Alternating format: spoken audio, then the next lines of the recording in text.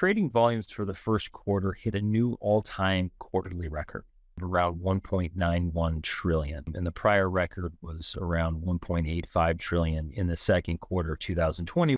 Typically, what we see is when primary issuance is high, that portends to higher secondary trading volumes, but primary volumes were actually quite low, especially versus last year. So this is an interesting development that we saw over the first quarter. And I think part of that surge in volume can be correlated with the surge in volatility caused by SVB.